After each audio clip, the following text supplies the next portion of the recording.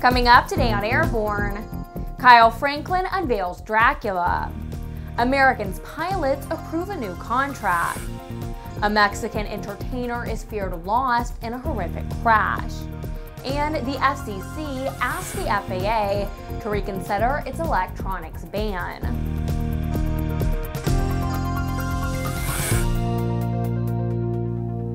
I'm Ashley Hale. Welcome to Airborne on Aero-TV. Well, it's been a tough few years for airshow pilot Kyle Franklin, but in the true spirit of a survivor, Kyle is unveiling his next big act for North American airshow audiences in 2013. Kyle is returning to the airshow circuit with a truly monstrous biplane he calls Dracula. Involving over a 9-year design and construction period, Dracula was completed in secrecy. The tapering fuselage, speed ring cowling, and sloped windshield harken back to the racing airplanes of the 1930s. The airbrushed blood in the paint comes straight from the opening scene of a horror movie. The modern prop, nearly full-span ailerons, and attention to detail on the weight are all 21st century technology. The Franklin Demon 1 biplane, known as Dracula, burst onto the airshow scene at the ICAS convention in Las Vegas this week. Franklin has completed and tested this radical, one-of-a-kind biplane, which generated unprecedented interest among airshow fans, promoters, and sponsors 6 months before anyone had ever even seen a picture of it. Originally conceived by Kyle's late father, Jimmy, Dracula combines the crowd-pleasing lines of the iconic Waco mystery ship with modern aerodynamics and systems, resulting in a smaller, lighter, significantly more maneuverable and powerful airplane. The debut performance of Dracula will take place at the New Smyrna Beach Balloon and Sky Fest, April 5th through the 7th, 2013. The door may finally be open to full consideration of a merger between American Airlines and U.S. Airways, as Americans' pilots have at last approved a new contract. The pilots' union reported Friday that 74% of its members voted to ratify the new agreement that will give them pay raises and a 13.5% stake in American's parent, AMR Corporation, upon its emergence from bankruptcy. The pilots' contract was the last piece in Americans' labor puzzle and now gives AMR and its creditors some certainty about the company's future labor cost, making it easier to decide between American as a standalone airline or a merger with U.S. Airways. The agreement is for 6 years. That 13.5% stock in AMR is estimated to be worth about $100,000 per pilot. Mexican authorities are investigating the crash of a Lear Jet 25 in the mountains of northern Mexico. Among those lost in the crash is Mexican-American music superstar Jenni Rivera. The wreckage was found in Mexico's Sierra Madre Oriental, where the terrain is very rough and was strewn over 250 to 300 meters. There were no survivors. The Lear Jet 25, number N345MC, took off from Monterey at 3:30 a.m. local time and was reported missing about 10 minutes later. Rivera had performed a concert there Saturday night. The aircraft was registered to Starwood Management of Las Vegas, Nevada, according to FAA records. It was built in 1969 and had a current registration through 2015. The 43-year-old Rivera was born and raised in Long Beach, California, and is one of the biggest stars of the Mexican regional style known as grupero music. Also believed aboard the plane were her publicist Arturo Rivera, her lawyer, her makeup artist, and of course the flight crew. Well, if the pilot is using his iPad, why can't you?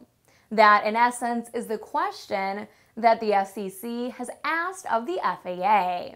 In a letter to Acting Administrator Michael Huerta, FCC Chairman Julius Genachowski wrote that the FAA should enable greater use of tablets, e-readers, and other portable devices during commercial flights. The letter, which was obtained by The Hill, reportedly says, quote, "This review comes at a time of tremendous innovation, as mobile devices are increasingly interwoven in our daily lives. They empower people to stay informed and connected with friends and family, and they enable both large and small businesses to be more productive and efficient, helping drive economic growth and boost U.S. competitiveness," end quote. The FAA began this summer to review its policies on the use of electronic devices. However, the agency has consistently said that it would not allow voice communications during flights. Janachowski said that the FCC would work closely with the FAA, the airlines, and the manufacturers to review devices. When is a pilot not a pilot? Well, when he's riding shotgun in a BlackHawk helicopter, flying under its own autonomous control.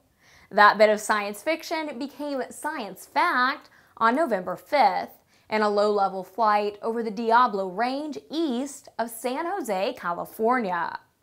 Testing was conducted by the U.S. Army Research, Development, and Engineering Command's Aviation and Missile Center.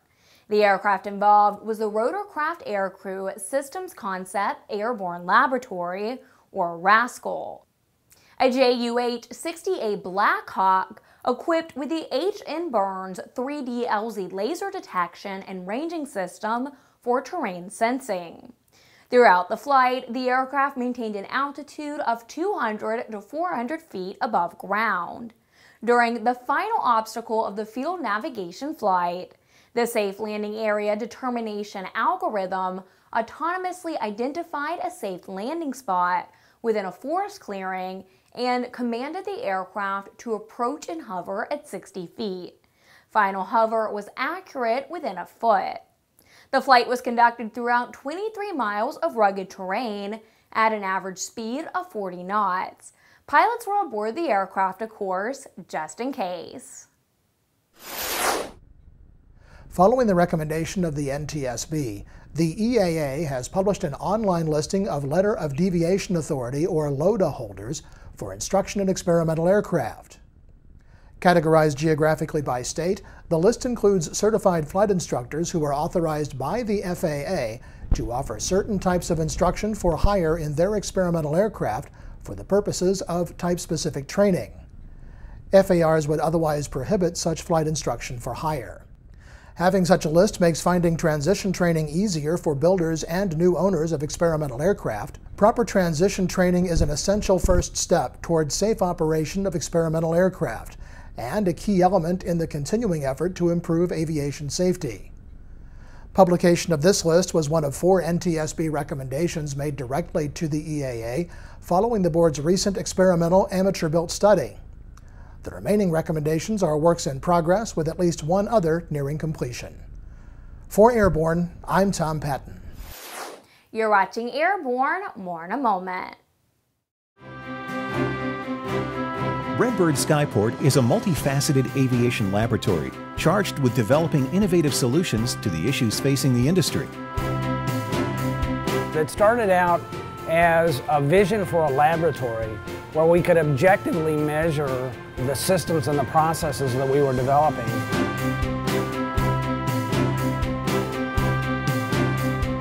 Being able to put some objective measures behind the anecdotal evidence that we have about the value of motion and the application of this technology is very, very important, because until we can objectively measure it and play that data back, we can't design training systems that make the best use of it.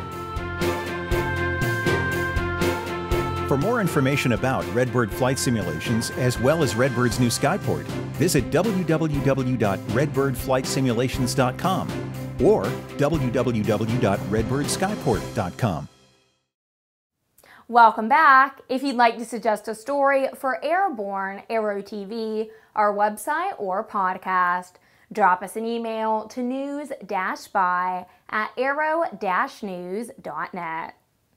Well, despite the effects of Hurricane Sandy around New York City, where Flight Design USA light sport aircraft make landfall, the first of the CTLSi aircraft powered by the new fuel-injected Rotax 912IS engine, have arrived, and they've been shipped on to the Northeast U.S., Florida, the Midwest, and the West Coast. The injected engine was projected by Rotax to improve fuel economy by 20%, along with other improvements. Lone Mountain Aviation President Ken Shirato said, quote, "We received and assembled one of the first CTLSi aircraft with the new Rotax power plant.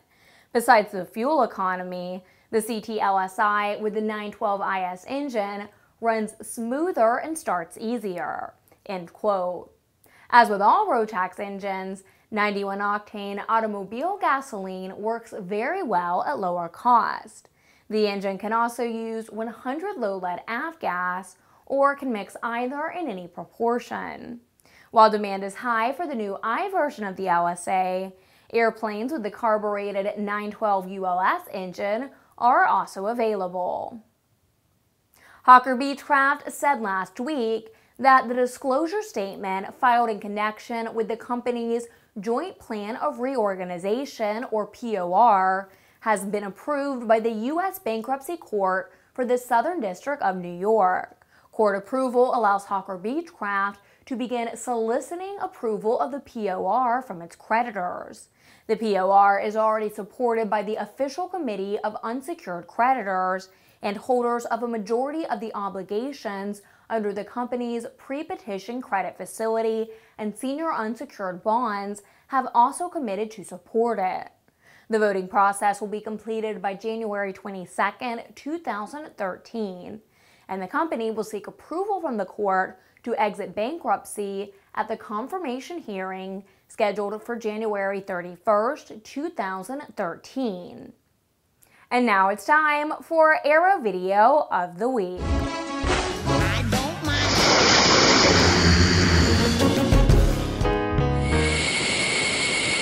Today, our AVW is one of those sights you won't normally see. This 3-minute video is a ride-along on the taxi roll and takeoff of a C-5, as seen from the landing gear. To find it, search YouTube for C-5 gear on taxi and takeoff, and then hold on tight. Finally, today on Airborne, children of all ages will be able to track Santa Claus on his annual journey, thanks to the North American Aerospace Defense Command. The NORAD Track Santa website is up and running.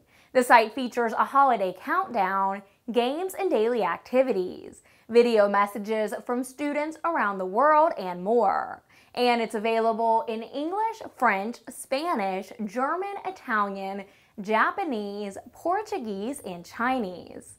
Official apps are also available in the Windows Store, the Apple Store, and Google Play. So parents and children can count down the days until Santa's launch on their smartphones and tablets. Tracking opportunities are also offered on Facebook, Twitter, YouTube, and Google+. Santa followers just need to type @NORAD Santa into each search engine to get started. Well, that's our program for Tuesday, December 11th. Get comprehensive real-time 24/7 coverage of the latest aviation and aerospace stories at aero-news.net. Remember, Airborne is streamed twice weekly and is always online. Join us again this Friday for another edition of Airborne. I'm Ashley Hale. Thanks for watching.